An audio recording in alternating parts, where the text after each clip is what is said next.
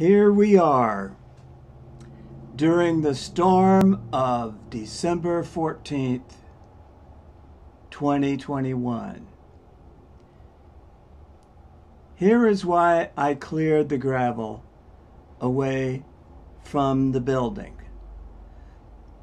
All the water that you see is because the pallets have subsided. But as you notice, after all that rain, several inches of rain, it hasn't piled up on the pallets. It has drained away.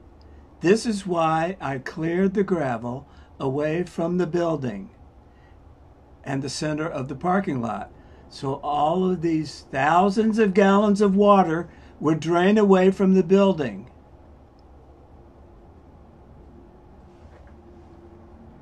As you can see,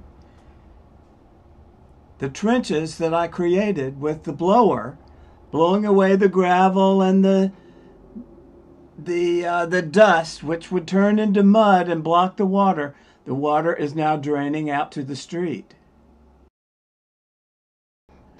The water off the theater and the retail spaces would have piled up here as it used to and gone in the back doors of the retail spaces.